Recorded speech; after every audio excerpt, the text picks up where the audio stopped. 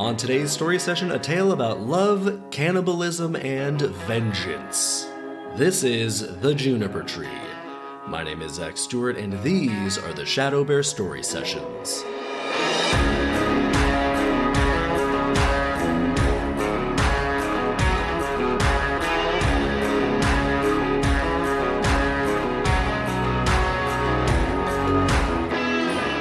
Welcome to the ShadowBear Story Sessions, the podcast about how brutally dark and totally insane folk tales and fairy tales used to be, which in my opinion just made them way better and more entertaining. So I've got the most true to the original version of Grimm's fairy tales that I could find, and we're going through it front to back, story by story. We'll figure out the difference between the intended lessons of each story and the actual lessons of each story. And at the end of each episode, I'll adapt the tale into a movie or a TV show. Let's get right to it with today's tale titled The Juniper Tree. We begin. All this took place a long time ago, most likely some 2,000 years ago. Alright, playing it pretty loose with the time period here, guys. There was a rich man who had a beautiful and pious wife, and they loved each other very much. Though they didn't have any children, they longed to have some. Day and night the wife prayed for a child, but still none came, and everything remained the same. Now in the front of the house there was a yard, and in the yard stood a juniper tree. One day during winter the wife was under the tree peeling an apple, and as she was peeling it she cut her finger, and her blood dripped onto the snow. "Oh," said the wife, and she heaved a great sigh. While she looked at the blood before her, she became quite sad. If only I had a child as red as blood and as white as snow. Okay, what? The fuck does that mean? You want a child that's a swirling blend of bright red and bleached white? I mean, I guess it doesn't matter what the kid looks like, she'll love it, but it's a weird place to go when you see blood on snow. This woman's desire for a child is making her insane. Upon saying that, her mood changed, and she became very cheerful, for she felt something might come of it. Then she went home. After a month, the snow vanished.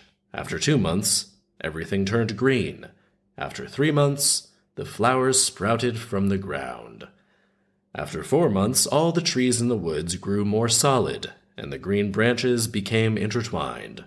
The birds began to sing, and their song resounded throughout the forest as the blossoms fell from the trees. Soon the 5th month passed, and when the wife stood under the juniper tree, it smelled so sweetly that her heart leapt for joy. Indeed, she was so overcome by joy that she fell down on her knees. When the 6th month had passed, the fruit was large and firm, and she was quite still. All right. In the 7th month, she picked the juniper berries and ate them so avidly that she became sad and sick. Okay, lady, calm down a bit. You're eating berries so aggressively that it's making you depressed and sick. This is clearly a very unstable woman. After the 8th month passed, she called her husband to her and wept. "If I die," she said, "bury me under the juniper tree." Oh God, this woman is having such a hard time. Husband is probably just watching with grave concern as his wife just has this downward spiral while becoming obsessed with this tree. It's like, I know you want a baby, but you gotta stop eating the berries. Honey, eating berries until you're sick is not helping. After that, she was quite content. Okay, and relieved until the 9th month had passed. Then she had a child as white as snow and as red as blood. When she saw the baby, she was so delighted that she died. Oh my God, this poor woman. She finally got the one thing she was going insane over, and it made her so happy that she just instantly fucking died. It would have been better if she'd cared a little less about this. That way maybe she would have survived long enough to actually enjoy having this child. Because I'm guessing that the giving birth part wasn't the reason she wanted a kid. Nobody's like, I don't really want to raise a kid and all the love and joy that comes with seeing a child grow. I just really want to give birth. You know, the incredibly painful and stressful experience of that. The painful part. That's all I want. Also, was she pregnant? It never said she was pregnant. So did this baby just pop out of her one day? Because if so, it was probably the surprise that killed her, not the joy. It says she had the baby. It doesn't say the baby just showed up under the juniper tree or something. That would have actually made a little more sense. Damn, well, all right, she had this super crazy intense 9 months just ping-ponging back and forth between joy and sorrow. She had this red and white baby and died immediately after having the baby. All right, we continue.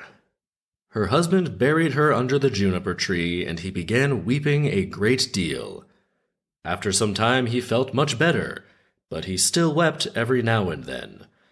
Eventually he stopped. Okay, and after more time passed, he took another wife. With his second wife he had a daughter, while the child from the first wife was a little boy, who was as red as blood and as white as snow. What does that mean, exactly? I'm having trouble picturing this kid. So is the skin, like, swirling with bright red and paper white?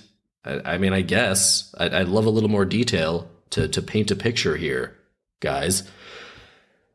Whenever the woman looked at her daughter, she felt great love for her, but whenever she looked at the little boy, her heart was cut to the quick. She couldn't forget that he would always stand in her way and prevent her daughter from inheriting everything, which was what the woman had in mind.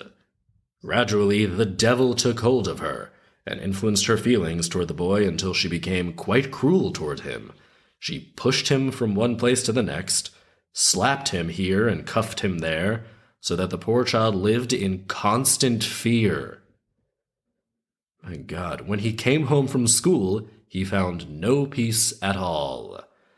This is terrible. I'm guessing life is already hard enough for a little boy whose skin is bright red and white.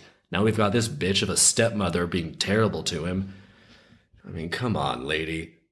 One day, the woman went up to her room, and her little daughter followed her and said, "Mother, give me an apple." "Yes, my child," said the woman, and she gave her a beautiful apple from the chest that had a large, heavy lid, with a big, sharp iron lock. "Mother," said the little daughter, "shouldn't brother get one too?" The woman was irritated by that remark, but she said, "Yes, as soon as he comes home from school." And when she looked out from the window and saw him coming, the devil took possession of her, and she snatched the apple away from her daughter.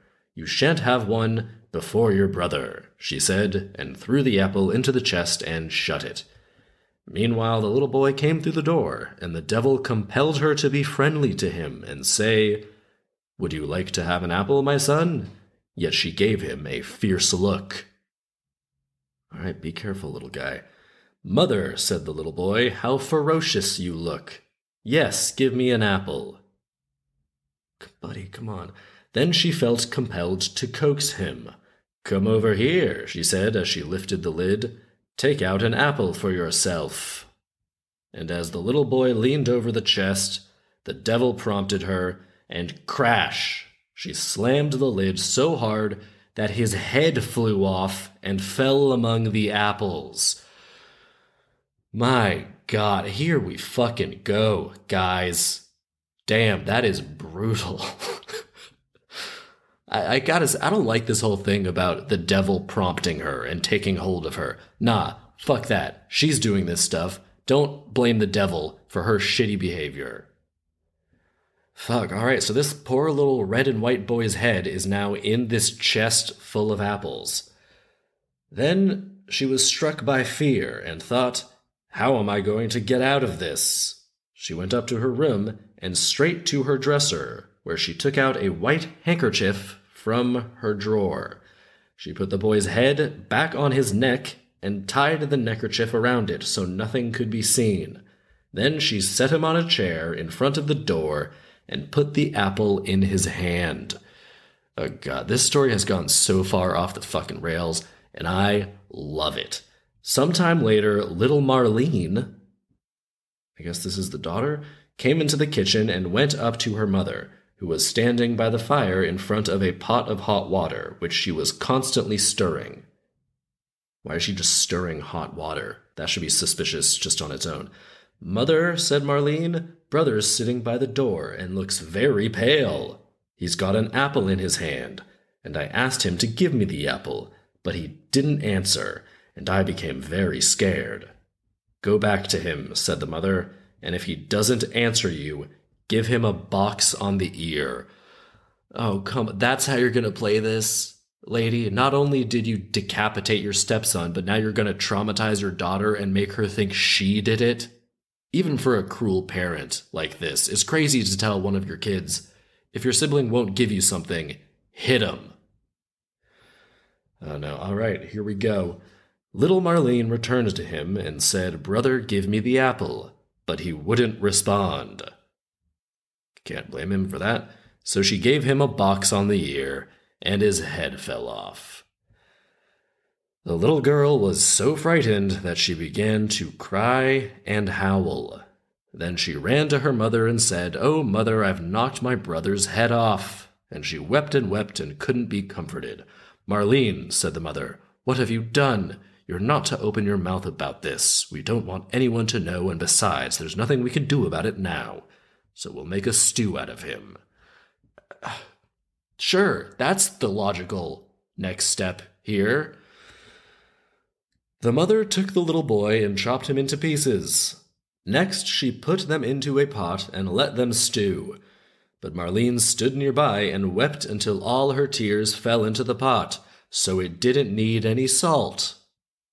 Okay, I suppose they saved some salt money on this silver lining there, I guess. I'm sure the writer thought that was a nice line, though. When the father came home, he sat down at the table and asked, "Where's my son?" The mother served a huge portion of the stewed meat, and Marlene wept and couldn't stop. "Where's my son?" the father asked again. "Oh," said the mother, "he's gone off into the country to visit his mother's great-uncle. He intends to stay there a while." "What's he going to do there? He didn't even say goodbye to me." "Well, he wanted to go very badly and asked me if he could stay there 6 weeks. They'll take good care of him."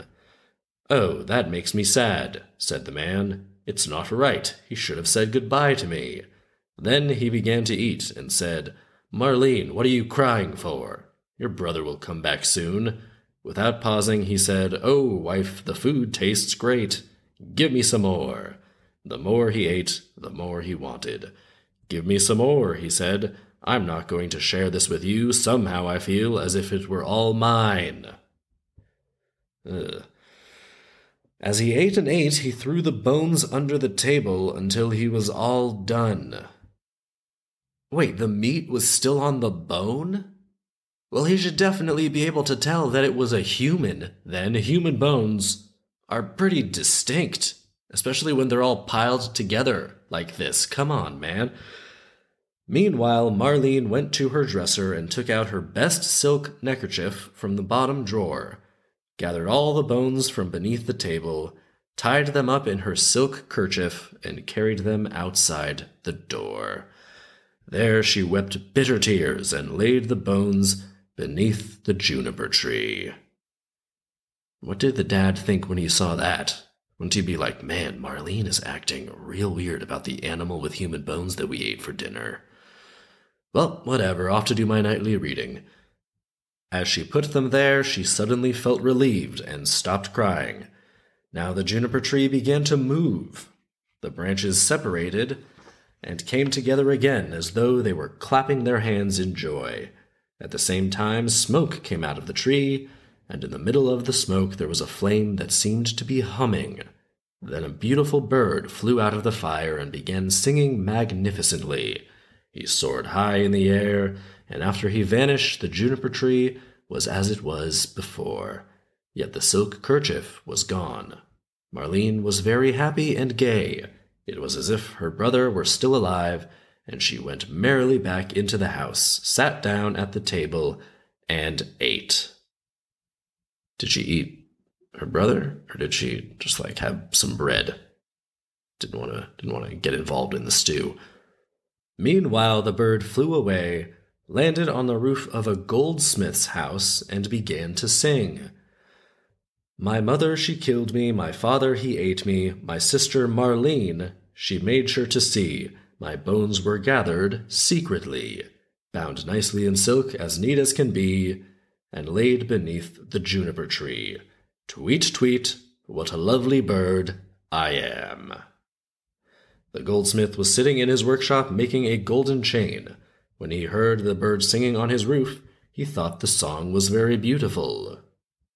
That's it? He just thought the song was beautiful? He didn't think it odd that the bird was singing human words, or have a reaction to the actual words that were being sung? Some fucked up lyrics right there.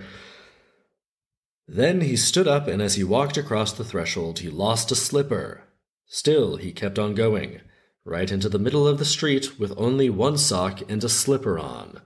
He was also wearing his apron, and in one of his hands he held the golden chain, in the other his tongs. The sun was shining brightly on the street as he walked, and then he stopped to get a look at the bird. Bird, he said, how beautifully you sing. Sing me that song again. No, said the bird, I never sing twice for nothing. Give me the golden chain, and I'll sing it for you again. All right, said the goldsmith, here's the golden chain. Now sing the song again. The bird swooped down, grasped the golden chain in his right claw, went up to the goldsmith, and began singing. My mother, she killed me, my father, he ate me, my sister Marlene, she made sure to see. My bones were gathered secretly, bound nicely in silk as neat as can be, and laid beneath the juniper tree. Tweet, tweet, what a lovely bird I am. Then the bird flew off to a shoemaker, landed on his roof, and sang. My mother, she killed me, my father, he ate me, my sister Marlene, she made sure to see. My bones were gathered secretly. They always repeat the song. They don't just say, like, he sang the song again. We gotta go through every line of this song. Bound nicely in silk as neat as can be, and laid beneath the juniper tree. Tweet, tweet, what a lovely bird I am. When the shoemaker heard the song, he ran to the door in his shirt sleeves and looked up at the roof, keeping his hand over his eyes to protect them from the bright sun. Bird, he said, how beautifully you sing. Then he called into the house. Wife, come out here a second. There's a bird up there. Just look. How beautifully he sings. Then he called his daughter and her children, and the journeymen, apprentices, and maid. They all came running out into the street, and looked at the bird and saw how beautiful he was. He had bright red and green feathers. I don't know why they just didn't give him bright red and white feathers, like the red and white kid. And then his neck appeared to glisten like pure gold, while his eyes sparkled in his head like stars. Bird, said the shoemaker, now sing me that song again. No, said the bird, I never sing twice for nothing. You'll have to give me a present. Wife, said the man, go into the shop. There's a pair of red shoes on the top shelf. Get them for me. His wife went and fetched the shoes. There, said the man, now sing the song again. The bird swooped down, grasped the shoes in his left claw, flew back up on the roof, and sang. My mother, she killed me. All right, I'm just going to skip to the end of the song. When the bird finished the song, he flew away. He had the chain in his right claw and the shoes in his left, and he flew far away to a mill. The mill went clickety-clack, clickety-clack, clickety-clack. The miller had 20 men sitting in the mill, and they were hewing a stone. Their chisels went click-clack, click-clack, click-clack. And the mill kept going, clickety-clack, clickety-clack, clickety-clack. All right, we really get what the mill sounds like, guys. The bird swooped down and landed on a linden tree outside the mill and sang, My mother, she killed me. Then one of the men stopped working. My father, he ate me. Then 2 more stopped and listened. My sister Marlene, she made sure to see. Then 4 more stopped. My bones were gathered secretly, bound nicely in silk as neat as can be. Now only 8 kept chiseling, and laid beneath, now only 5, the juniper tree. Now only 1. Guess that last guy is the toughest customer, not really a fan of music. Tweet, tweet, what a lovely bird I am. Then the last one also stopped and listened to the final words. Bird, how beautifully you sing. Let me hear that too. Sing your song again for me. No, said the bird. I never sing twice for nothing. Give me the millstone, and I'll sing the song again. I would if I could, he said. but the millstone doesn't belong to me alone. If he sings again, said the others, he can have it. Don't they need the millstone to do their work? Don't give away your livelihood for a single song, especially a song you've already heard. All right, well, the bird swooped down, and all 20 of the miller's men took some wooden beams to lift the stone. Heave-ho, heave-ho, heave-ho. Then the bird stuck his neck through the hole, put the stone on like a collar, flew back to the tree. Oh my god, this is a strong bird. Sounds like he's more powerful as a bird than he was as a human. Took 20 men to lift this stone, and he's like, nah, I got it. My mother, she killed me. My father, he ate me. All right, I'm already sick of this song. I'm not going through it again.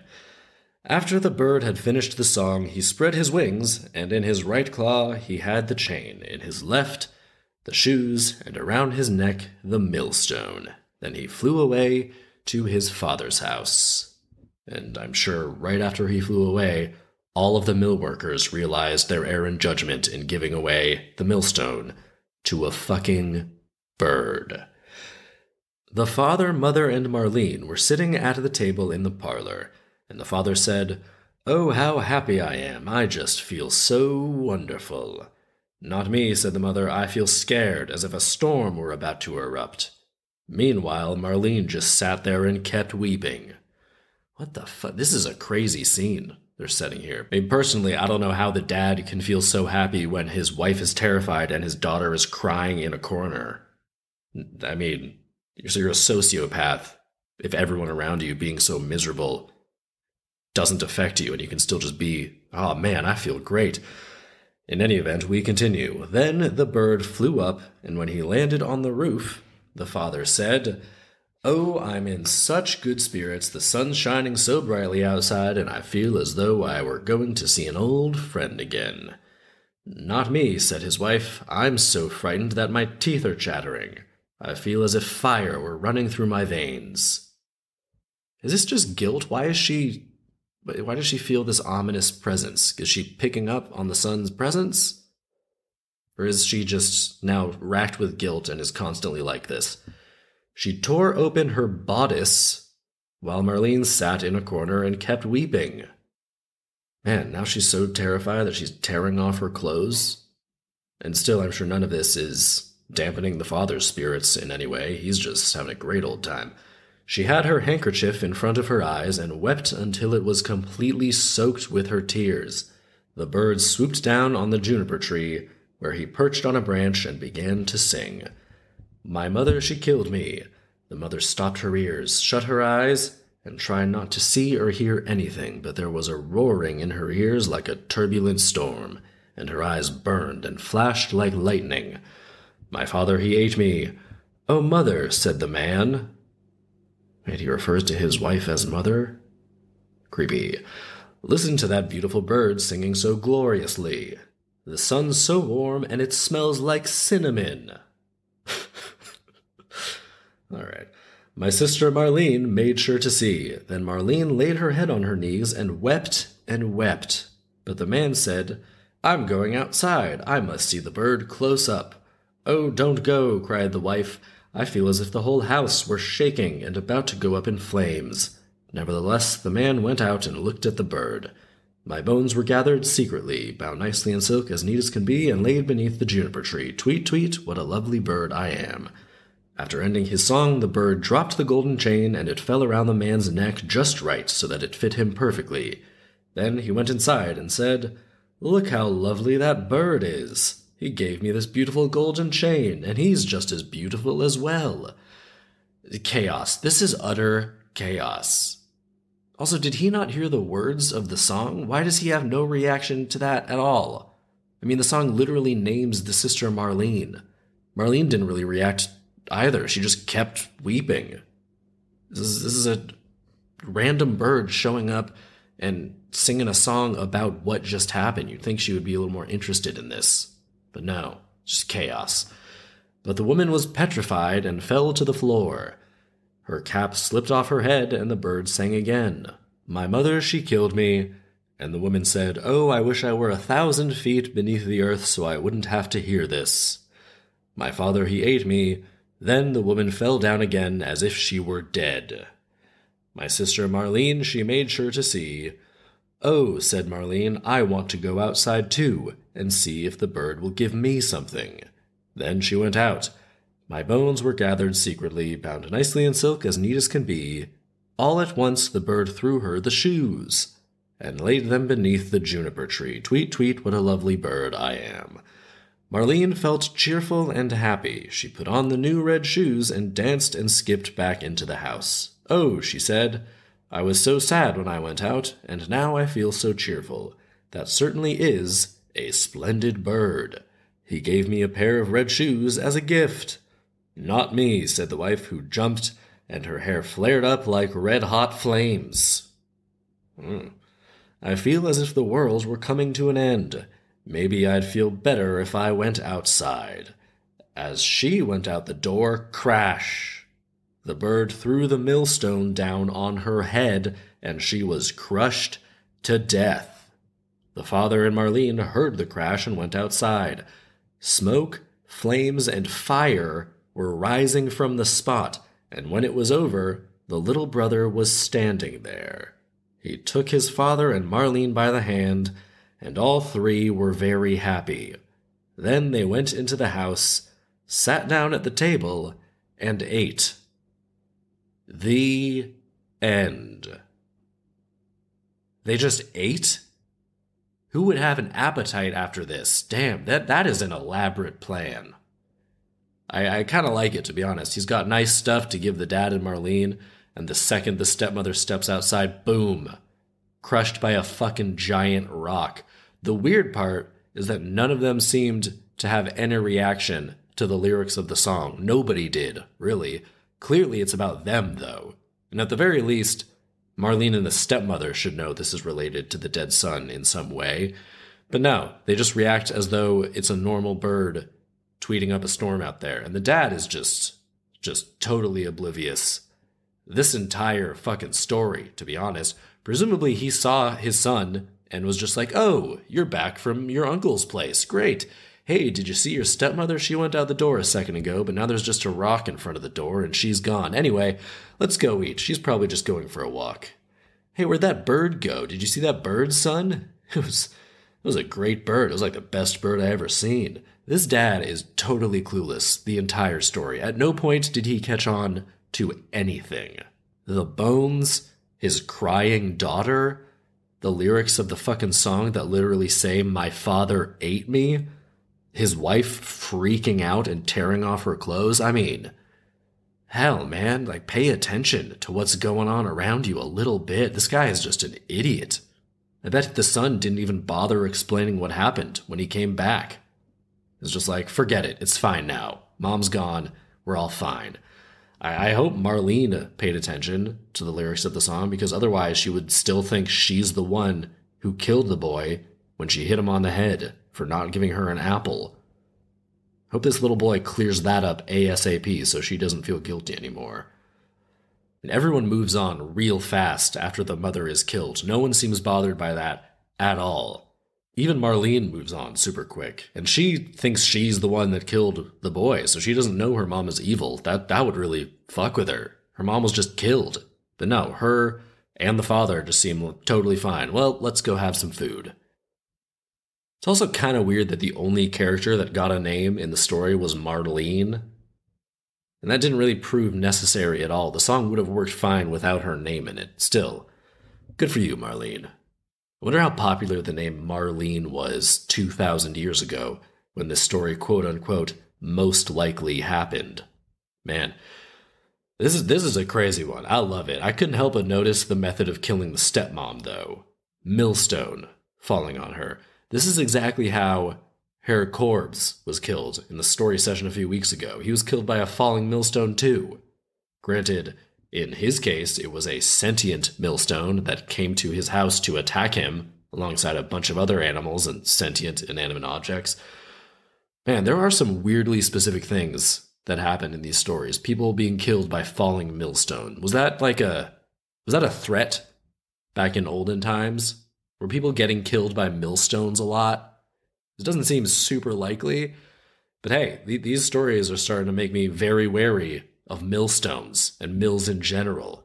Thankfully, I don't encounter mills or millstones very often in my everyday life, and that's a good thing, too, because as far as I'm concerned, spending time around a millstone is just as dangerous as spending time around a hungry bear. That millstone is just waiting for an opportunity to attack. Keep an eye on your millstones, folks. All right, so that's lesson number 1. Stay the fuck away from millstones. Millstones are a scourge on our society and a danger to all of our lives. I think the intended lesson is probably like the enduring power of love, that kind of thing. The mother's love for her child, giving that child a power of sorts. He can turn into a bird when he's killed. Then the sister's love, the way she lovingly buried his bones by the Juniper Tree. It all seems to have a magical, empowering effect, this love that he was shown. I think that another lesson is that people will support beautiful and noble endeavors, honorable endeavors, the people that hear the song and react so strongly to it that they give the bird these things, which ultimately help the bird triumph. That supports that lesson. So there's something about the ability of people to rally together and help one another achieve great things. And in this instance, great things is revenge against his killer and his own rebirth. So there's something there about this poor boy at his lowest. Well, I mean, literally dead and buried. That's as low a point as you can get. And then he goes and creates this song, this rallying cry, and people come and help. And ultimately, he is able to return home better and stronger and triumph over the evil that killed him. I like the lesson here about rebirth from someone's lowest point. Some other lessons: don't be cruel to kids, just like ever. Kids fuck up, sure, sometimes, but they're kids. Give them a break. This lady hates this kid because he's in the way of her daughter inheriting shit. Don't be crazy and take any of your own bullshit out on children. That is awful. And if you do that, then that's when karma kicks into action and drops a fucking millstone on your head. So be nice to people, damn it. Especially children who have done nothing wrong. This kid's mom already died in childbirth. I can't imagine how painful living with that knowledge is. Don't pile onto that with your own cruelty and bullshit, lady. It's horrible. All right, let's adapt this thing. So, I'm picturing a series like on HBO or something, and it'll take place in Viking times. We've got a married couple who are farmers with a farm on the water, and they're very much in love but having a hard time conceiving.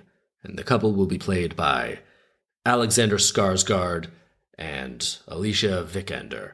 And one day she finds out that she's pregnant and they are overjoyed, but she dies in childbirth and the father is heartbroken, and he buries her on the hillside overlooking their humble farm. And then the father raises the boy and teaches him to fish and to hunt at a very young age. And one year, when going to the nearest town, the father takes him to a seer, and who tells him that he will live many lives, and only when he dies will he truly live. Tells this to the boy, and he's very little and doesn't understand, but the words, they stay with him.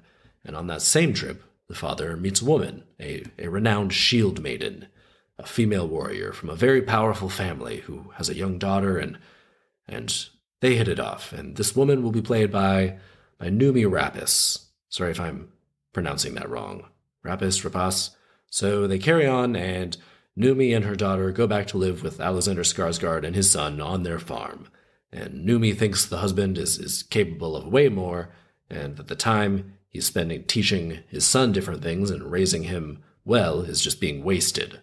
And instead, he should be going on more raids with the raiding parties. And Noomi's daughter and the son, they get along really well, and the daughter knows her mother is cruel, and so she tries to be extra nice to the son, and they're good friends. And so eventually, Noomi convinces Alexander to go on the raids one summer, and he leaves. Even though she's a shield maiden and would normally go raid too, she decides to stay home and look after the farm, but really she has ulterior motives. And while he's gone, Noomi attacks the son, tries to kill him, and she hits him over the head, wounding him and thinking she killed him, and drags him to the woods and leaves him to be devoured by animals, so there's no evidence. Destroy the body. And the daughter sees all this and is horrified, but she can't stop it because she's too young and mother is very powerful, and then has no choice but to accept it. However, Numi doesn't know that the tree that she left the body by is actually the same tree where his mother was buried. So that night the boy wakes up to find himself very wounded and a wolf licking his wounds. It's unclear if the boy actually died and the tree gave him new life through the magic of his mother's love, or if he was just wounded and on the verge of death. But he's surprised by the wolf, but the wolf does not attack him. He just licks the wounds and then curls up beside him and falls asleep. And the next day, he's able to stand and essentially just has to go off into the woods because he has nowhere else to go and knows Numi will find him and kill him if she knows that he's still alive. And the town is weeks away by foot. They got there by horse before, so he has to live in the woods, essentially. And he realizes that the wolf is following him and thinks the wolf must have somehow lost its pack and is all alone. And the wolf drags a dead rabbit over to him, and he's able to start a fire and cook it, and they both eat. And his father taught him well, so he knows how to survive, and he's a young teenager at this point, so he is able to get by with scavenging wild plants as well as what the wolf hunts. And so he's wandering through the forest and the countryside, and he wanders across a blacksmith who lives in the hills, who at first is very wary of this boy with the wolf in tow. But he sees his wounds and he offers to have him stay with him for a while if he'll help him with some of the tasks around the blacksmith shop. And the boy does this, and after a while the boy tells him the truth of what happened to him. And the blacksmith says he can't do anything himself because Numi is from such a powerful family, but he will give him the best hatchet and sword he can make as a gift. And he gives him this wonderful axe and a beautiful sword, and the boy sets out again. And he can now hunt with the hatchet and build things with the hatchet. And then he comes across a woman who makes shoes. She makes leather and leather armor as well. And the same thing happens. She takes him in, he helps her with her work, she asks, and he ultimately tells her his story. And while she can't do anything because Numi's family is so powerful, she makes him a pair of sturdy boots and flexible leather armor.